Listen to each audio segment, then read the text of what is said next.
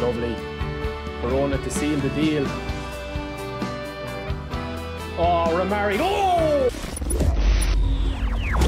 What's the crack, lads? Welcome back to the channel and welcome to another player pack review or player review breakdown. Recommended players. Now, lads, I can't recommend a player highly enough when I say that he is a must buy, and this guy Corona is just insane. Now, you guys might remember, right, he's one of my favorite players, but you will remember from the clips on the screen there, I played with Corona in the early days of Dream Team Chronicles. I'm talking the first couple of weeks, and I played with him for about 6 months in my squad. He was on the right hand side and Munain was on the left hand side before all the epics and that started to come. He's just such a brilliant dribbler. Like, he's just built into the game. Him and Dembele, I think, are the best dribblers in the game.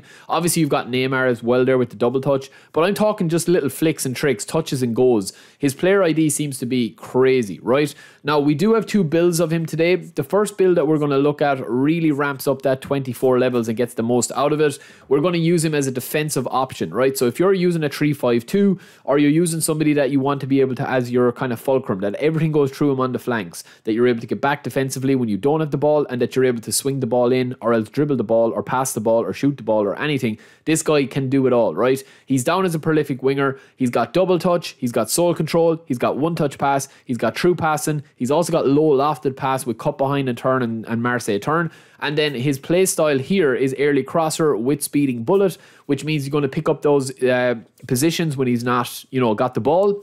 And when you do have the ball, you've got pinpoint crossing to be able to swing it in, right? So the first build that we're going to look at is going to be a strictly defensive build. We're going to try and max out his defensive capabilities, but still be able to get, you know, crosses into the box as best as we possibly can. That's kind of what we're going to go for, right? So the first build that we have, as I said, is a defensive build, and we are going to want to either throw blocker, sliding tackle or interception on him, or heading if you want to, depending if you defend. If you're playing against a guy that has a, you know, a 4-3-3, a lot of people are using that now again, you can actually throw heading on him and he'll be able to not only get onto defensive headers, but also be able to really be good up front as well. Pretty much any skill that you throw on him. Super sub would be insane as well if you want to throw that on him. But for this defensive build, I think that's a very good recommendation for him there. And look at the stats. We've got 11 into defending, 6 into passing and dexterity and lower body, which gives us 80 speed, 88 balance, 85 acceleration and 80 dribbling with 80 low pass, 77 lofted. And then the defensive stats are all in the 70s. You might not think that this guy's stats are that good, but trust me, if you use him as a wing back, he's insane. He's so solid on the ball. And when he gets the ball, it's very hard to get it off him with that 88 balance. Obviously, he doesn't have finishing with this build or anything like that, but the card doesn't really need that if you want to kind of play him in the way that he should be played, right? As a prolific winger. Next up, we do have a 90 rated right midfielder version of him. This is just an all-out attacking option, right? So we've maxed out the passing to really kind of cater for that pinpoint passing, true passing, low lofted and one-touch pass. We don't need to go that high with it, but we do want the lofted pass to be at least in the 80 zone. So if you want to go that route, you can. He does have unwavering form as well. So you could actually gamble and say, right, I'm actually happy enough to go 78 with the lofted pass, that when I actually get him on a form arrow, you know, he'll be able to actually get the ball in very, very decently. You could potentially, because his form arrow was never like going to be super high with the live update, you could go with 82, 79, which was 8 into passing. I think that's a nice little cutoff point.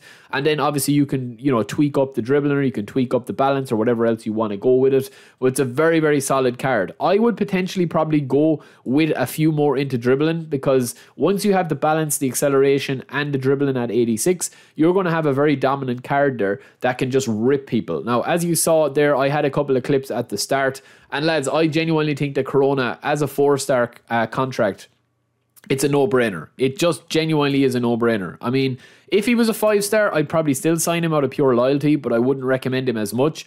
But as a 4-star, he's just 100% a no-brainer. Now, I've already bought him on my other account and my other profile with my Road to Glory. And this guy, even on my main profile, I'm going to be buying him and using a 4-star contract.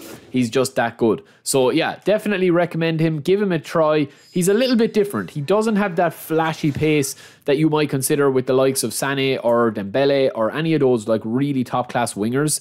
But he does have everything else going for him. And he just handles so well, man. He's so, just glides around the pitch. So that is it for me. I'll be back quite soon. Don't forget to subscribe if you're enjoying the series, enjoying the channel. And I'll talk to you in a bit. Have a good one.